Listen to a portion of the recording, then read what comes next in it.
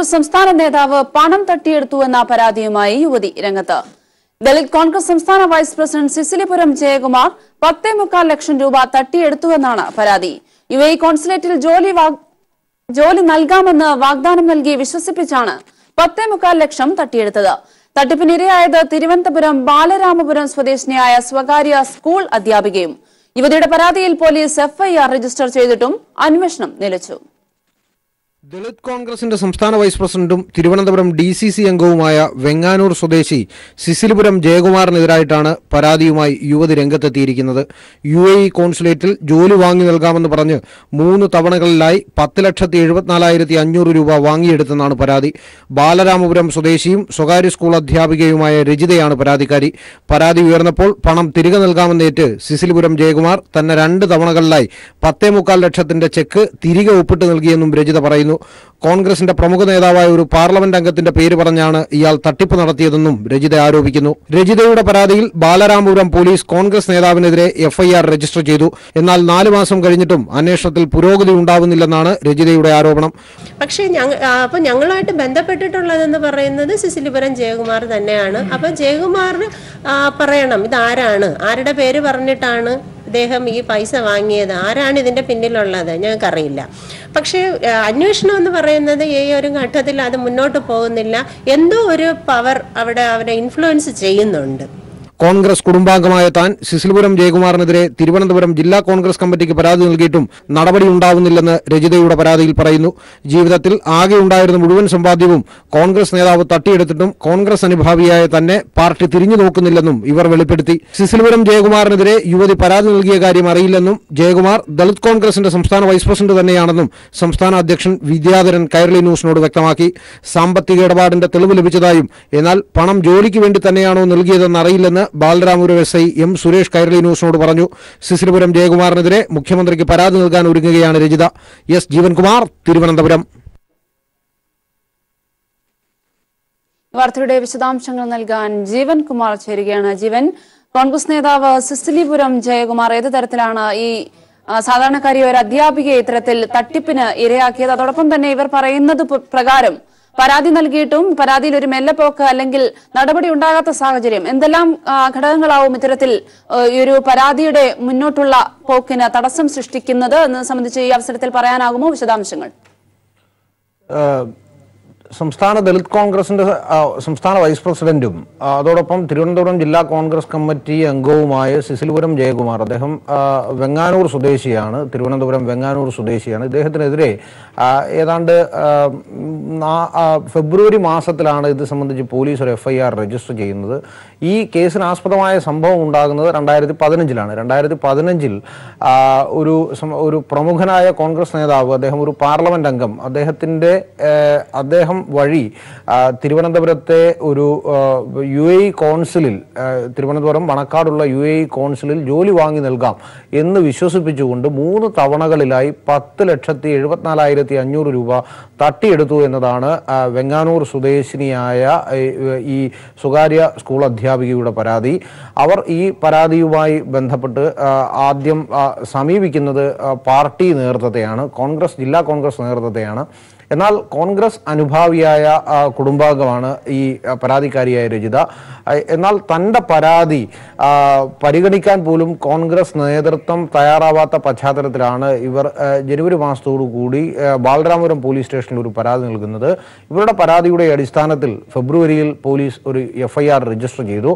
ഇതേ തുടർന്ന് ഇതിൽ പോലീസ് അന്വേഷണം നടത്തിക്കൊണ്ടിരിക്കവേ ഇവർ ഹൈക്കോടതിയെ സമീപിച്ചു. ഇവർ സമീപിച്ചത് പാർലമെന്റ് അംഗമായ വ്യക്തിയുടെ പേഴ്സണൽ സ്റ്റാഫിലുള്ള ഒരു വ്യക്തിക്കെതിരെ കൂടിയുള്ള പരാമർശം, ഈ കാര്യത്തിൽ അവരുടെ പേര് കൂടി പറഞ്ഞുകൊണ്ടാണ്, ആ വ്യക്തിയുടെ പേര് കൂടി പറഞ്ഞുകൊണ്ടാണ് സിസിലിപുരം ജയകുമാർ ഇത്തരത്തിലൊരു തട്ടിപ്പ് നടത്തിയത് എന്നതായിരുന്നു. എന്നാൽ വിളിച്ചത് ആ വ്യക്തിയാണോ, ഈ പാർലമെന്റ് അംഗത്തിന്റെ PA ആണോ വിളിച്ചത് എന്ന് തങ്ങൾക്കറിയില്ല എന്നതിനെ തുടർന്ന് FIRൽ നിന്നും അവരുടെ ആ വ്യക്തിയുടെ പേര് നീക്കം ചെയ്തു. എന്തായാലും അൺനോൺ എന്നു പേരുള്ള ഒരു രണ്ടാമനായ ഒരു വ്യക്തിയും ഈ സിസിലിപുരം ജയകുമാറും കൂടി ചേർന്നാണ് ഈ തട്ടിപ്പ് നടത്തിയിരിക്കുന്നത് എന്നതാണ് രജിതയുടെ ആരോപണം. രജിതയുടെ ആരോപണത്തിൽ പറയുന്നത് തന്നെ വിളിച്ചതടക്കമുള്ള കോൾ രേഖകളുണ്ട്.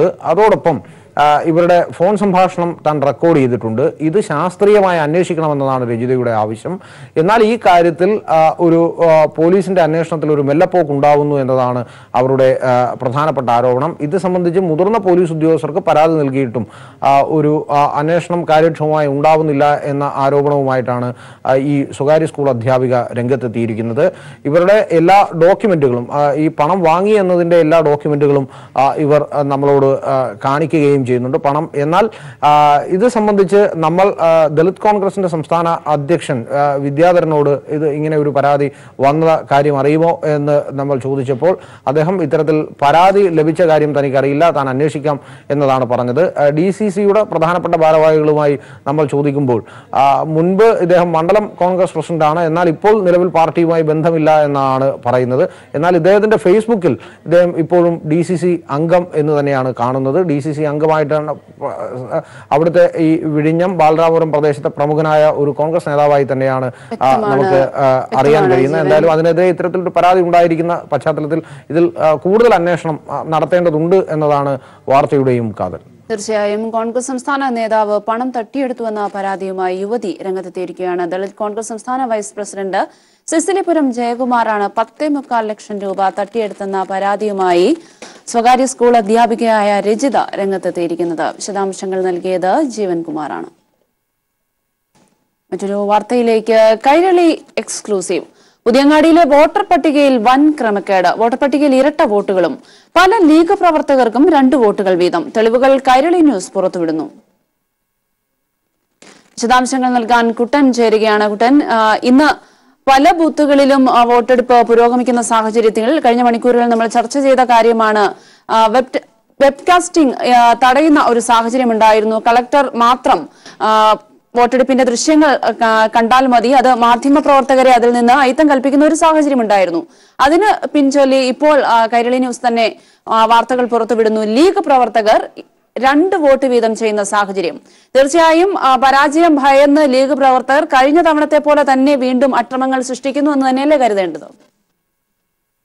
ഏപ്രിൽ 23 നടന്ന തെരഞ്ഞെടുപ്പിൽ മുസ്ലിം ലീഗ് പ്രവർത്തകർ വ്യാപകമായ കള്ളവോട്ട് ചെയ്തതിനെ തുടർന്നാണ് പുതിയങ്ങാടി ജമാഅത്ത് ഹയർ സെക്കൻഡറി സ്കൂളിലെ 69-70 നമ്പർ ബൂത്തുകളിൽ റീപോളിംഗ് നടത്തുന്നത്.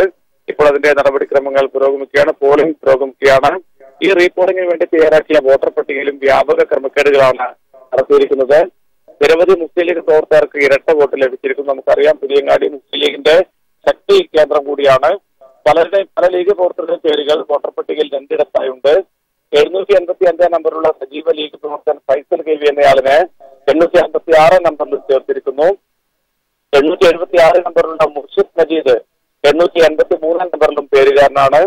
546 നമ്പറുള്ള ഇബ്രാഹിം സമീദ് 877 നമ്പറിലുണ്ട്. ഇത്തരത്തിൽ വലിയ രീതിയിലുള്ള ക്രമക്കേടുകൾ നടന്നിരിക്കുന്നു. ഇതിന്റെ തെളിവുകൾ കൈരളി ന്യൂസ് പുറത്തുവിട്ടു. തെരഞ്ഞെടുപ്പ് ചട്ടങ്ങളെല്ലാം ലംഘിച്ചുകൊണ്ടുള്ള പ്രവർത്തനങ്ങളാണ് പുതിയങ്ങാടിയിൽ നടന്നിരിക്കുന്നത്. കൈരളി ന്യൂസ് വാർത്ത പുറത്തുവിട്ടതോടെ നടപടി ആവശ്യപ്പെട്ടുകൊണ്ട് LDF നേതാക്കൾ തെരഞ്ഞെടുപ്പ് കമ്മീഷന് പരാതി നൽകിയിട്ടുണ്ട്. വോട്ടർ പട്ടിക കുറ്റമറ്റതും കാര്യക്ഷമവുമാക്കേണ്ട BLO UDFന്റെ ഏജന്റിനെ പോലെയാണ് പ്രവർത്തിക്കുന്നതെന്നും ആരോപണം ഉയർന്നിട്ടുണ്ട്. വ്യക്തമാണ് കോട്ടൻ. പുതിയങ്ങാടിയിൽ മുസ്ലിം ലീഗ് പ്രവർത്തകർ വീണ്ടും വ്യാപകമായി കള്ളവോട്ട് നടത്തുന്ന ഒരു സാഹചര്യം, അതിന്റെ ദൃശ്യങ്ങളാണ് കൈരളി ന്യൂസ് പുറത്തുവിട്ടത്. മുസ്ലിം ലീഗ് പ്രവർത്തകർ 2 വോട്ടുകൾ വീതം ചെയ്യുന്നതിന്റെ ദൃശ്യങ്ങൾ. സംസ്ഥാനത്തെ 7 ബൂത്തുകളിലെ റീപോളിംഗ് പുരോഗമിക്കുകയാണ്. കണ്ണൂർ, കാസർഗോഡ് ലോക്സഭാ മണ്ഡലങ്ങളിലെ ബൂത്തുകളിലാണ് റീപോളിംഗ് നടക്കുന്നത്. രാവിലെ 7 മണിക്ക് ആരംഭിച്ച വോട്ടിംഗ് വൈകിട്ട് 6 മണിയോടെയാണ് അവസാനിക്കുക. കണ്ണൂർ ചീമേനിയിൽ നിന്നും വിശദാംശങ്ങളുമായി സിജു കണ്ണൻ ചേരുകയാണ്. സിജു, വീണ്ടും ഒരു കള്ളവോട്ട് ആരോപണം ഉയരാതിരിക്കാൻ അതീവ ജാഗ്രതയോടെയാണ് റീപോളിംഗ് പുരോഗമിക്കുന്നത്. ചീമേനയിലെ ഒരു സാഹചര്യം ഏത് തരത്തിലാണ്? ഏതെങ്കിലും തരത്തിലുള്ള ക്രമക്കേടുകൾ ഇതുവരെ റിപ്പോർട്ട് ചെയ്യപ്പെട്ടിട്ടുണ്ടോ? ഒപ്പം 7 മണിക്കൂറോളം തെരഞ്ഞെടുപ്പ് ആരംഭിച്ച് 7 മണിക്കൂർ പിന്നിടുമ്പോൾ ഏത് തരത്തിലാണ് പോളിംഗ്? വിശദാംശങ്ങൾ. കാസർഗോഡ് പാർലമെന്റ് മണ്ഡലത്തിൽ തൃക്കരിപ്പൂർ നിയോജക മണ്ഡലത്തിലെ 48 നമ്പർ ബൂത്തിലാണ് ഇപ്പോൾ റീപോളിംഗ് നടന്നുകൊണ്ടിരിക്കുന്നത്. ഇവിടെയാണ് ഞാനുള്ളത്. കുളിയാട് GHS നടക്കുന്ന പോളിംഗ് വളരെ മികച്ച രീതിയിൽ തന്നെയാണ് പുരോഗമിക്കുന്നത്. രാവിലെ വളരെ നേരത്തെ മുതൽ തന്നെ വോട്ടർമാർ സമ്മതിദാനാവകാശം വിനിയോഗിക്കുന്നതിന് ഈ ബൂത്തിൽ എത്തിയിരുന്നു. രാവിലെ 4 മണി മുതൽ തന്നെ സ്ത്രീകളും അടക്കമുള്ള ആളുകൾ പോളിംഗ് ബൂത്തിലെത്തി കൃത്യം 6 മണി മുതൽ മോക്ക് പോളിംഗ് ഉൾപ്പെടെ പൂർത്തിയാക്കി കൃത്യം 7 മണിക്ക് തന്നെ തടസ്സങ്ങളൊന്നും ഇല്ലാതെ തന്നെ പോളിംഗ് ആരംഭിക്കാൻ കഴിഞ്ഞു. ഇപ്പോൾ 2 മണി വരെയുള്ള ഒരു കണക്ക് നമുക്ക് ലഭിക്കുമ്പോൾ 614 പേരാണ് ഇവിടെ വോട്ട് രേഖപ്പെടുത്തിയിരിക്കുന്നത്. ഈ ബൂത്തിൽ ആകെയുള്ള വോട്ടർമാർ 1261 വോട്ടർമാരാണ്. ഇപ്പോൾ 614 പേർ വോട്ട് രേഖപ്പെടുത്തി കഴിഞ്ഞു. ഏതാണ്ട് പകുതിയോളം വോട്ടർമാർ ബൂത്തിലെത്തി വോട്ട് രേഖപ്പെടുത്തിയിട്ടുണ്ട്. ഇപ്പോഴും വോട്ടർമാരുടെ ഒരു നീണ്ട നിര ഇവിടെ കാണാൻ കഴിയും. കനത്ത ചൂടും അതോടൊപ്പം തന്നെ പ്രതികൂല കാലാവസ്ഥയും എല്ലാം മാറ്റി നിർത്തി. അതോടൊപ്പം തന്നെ നമ്മൾ പരിഗണിക്കേണ്ട മറ്റൊരു കാര്യം റീപോളിംഗ് ആണ്. രണ്ടാമതൊരിക്കൽ കൂടി വോട്ട് രേഖപ്പെടുത്തേണ്ട സാഹചര്യമാണ്. എങ്കിൽ കൂടിയും വളരെ നല്ല രീതിയിലുള്ള ഒരു പ്രതികരണമാണ് ഈ റീപോളിംഗുമായി ബന്ധപ്പെട്ട് ഇവിടെ നിന്ന് വോട്ടർമാർക്കിടയിൽ നിന്ന് ലഭിക്കുന്നത്. 48% വോട്ട് ശതമാനം ഇപ്പോൾ പൂർത്തിയാക്കി കഴിഞ്ഞു. ഇപ്പോഴും നല്ല തിരക്ക് ബൂത്തിൽ അനുഭവപ്പെടുന്നുണ്ട്. കഴിഞ്ഞ തവണ തെരഞ്ഞെടുപ്പ് കമ്മീഷൻ റദ്ദാക്കിയ വോട്ടിംഗിൽ 89.63% ഇവിടുത്തെ പോളിംഗ്. 1126 പേരാണ് വോട്ട് രേഖപ്പെടുത്തിയത്. ഇപ്പോൾ നിലവിലൊരു സാഹചര്യം പരിഗണിക്കുമ്പോൾ വളരെ പെട്ടെന്നായിരുന്നു റീപോളിംഗ് പ്രഖ്യാപിച്ചത്. വെള്ളിയാഴ്ച ഉച്ചയ്ക്ക് ശേഷമായിരുന്നു റീപോളിംഗ് പ്രഖ്യാപിച്ചത്. അതുകൊണ്ട് തന്നെ കൂടുതൽ പ്രചരണത്തിന് സമയം ലഭിച്ചിരുന്നില്ല. എങ്കിലും പരമാവധി വോട്ട് ഉറപ്പിക്കുന്നതിന് വേണ്ടി LDF-ഉം അതോടൊപ്പം തന്നെ UDF-ന്റെ സ്വാധീന മേഖലകളിൽ UDF-ഉം പ്രചാരണ പ്രവർത്തനങ്ങളുമായി കഴിഞ്ഞ ദിവസങ്ങളിലടക്കം മുന്നിൽ നിന്നിരുന്നു.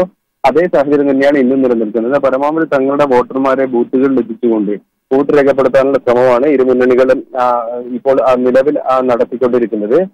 വലിയ ഒരു സുരക്ഷാ സംവിധാനം ഒരുക്കിക്കൊണ്ടാണ് വോട്ടിംഗ് ഇവിടെ പുരോഗമിക്കുന്നത്. 133 പോലീസുകാരെ സുരക്ഷയ്ക്കായി പോളിംഗ് ബൂത്തിലും അതോടൊപ്പം തന്നെ പോളിംഗ് ബൂത്തിന്റെ പരിസരത്തും വിന്യസിച്ചിട്ടുണ്ട്. അതോടൊപ്പം വെബ്കാസ്റ്റിംഗിലൂടെ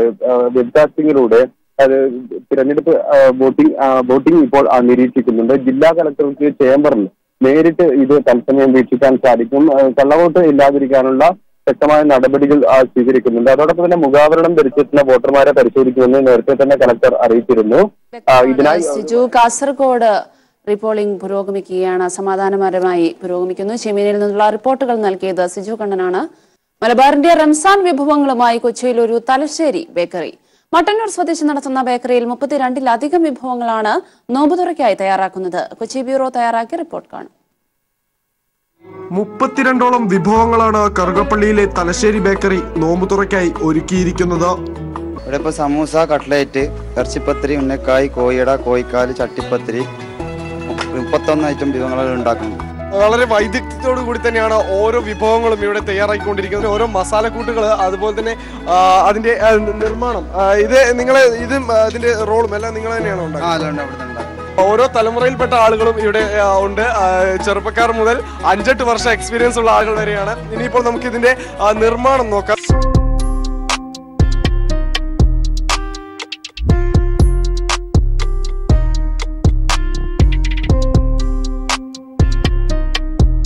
ഇത് വീട്ടിൽ നമ്മളെ ഉമ്മ പെങ്ങന്മാരുണ്ടാക്കി കണ്ടുപഠിച്ചതാണ്.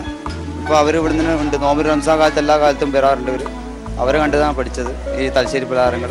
റംസാൻ വരുമ്പോഴാണ് ഇങ്ങനത്തെ 30 ഐറ്റങ്ങൾ കയറി വരുന്നത്. പിന്നെ കൂടുതൽ എന്താ പറയുക, എല്ലാം നമ്മൾ തന്നെ കാലത്ത് 3 മണിക്ക് ഓപ്പൺ ചെയ്യുന്നതാണ്. ഒരു 5 മണി വരെ ആകുമ്പോഴേക്ക് സാധനങ്ങൾ തീരും.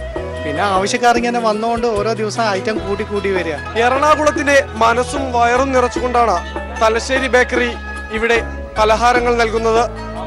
നിരവധി പേരാണ് നോമ്പ് തുറക്കാൻ മണിക്കൂറുകൾ ബാക്കി നിൽക്കെ ഇവിടെ എത്തി പലഹാരങ്ങൾ വാങ്ങിക്കൊണ്ടു പോകുന്നത്. കൊച്ചിയിൽ നിന്നും ക്യാമറമാൻ വിജയൻ രാമമംഗലത്തിനൊപ്പം വിഷ്ണു പ്രസാദ്.